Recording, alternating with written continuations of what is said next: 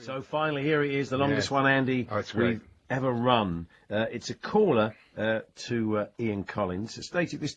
Settle down, make yourself a cup of tea, sit back in the chair. It's 2 minutes 34 seconds, and so it's a caller. But we didn't quite catch the fella's name, did we? No.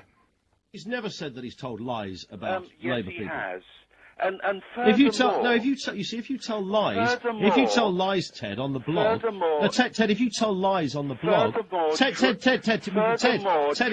look, nobody can hear you, Ted. So it's silly, Ted, nobody can hear you, fella. Ted,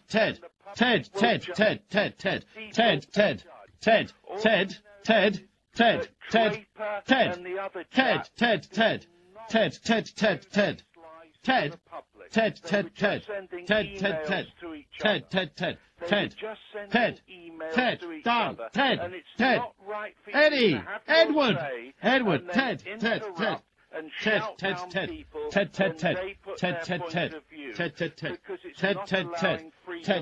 Well, do you want me to tell you, Ted, I haven't, Ted,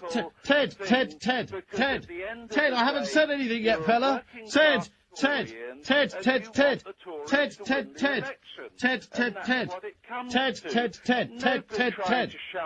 I'm not trying to shout you down, Ted. I'm trying to get a word in, Ted.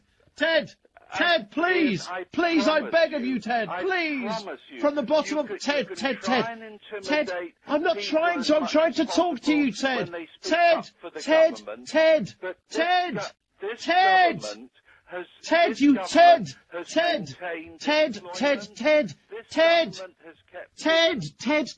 and that's why Ted, don't put the phone down, Ted.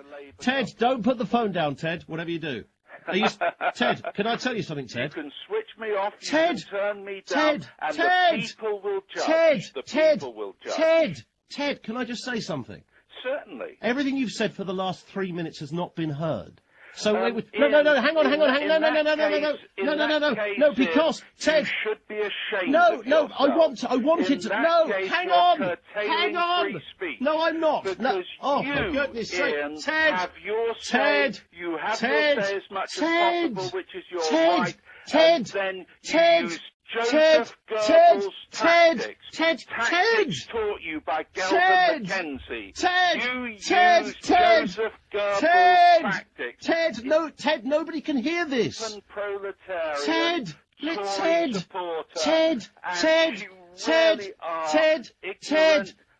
politically uneducated, politically illiterate, you are a great shame.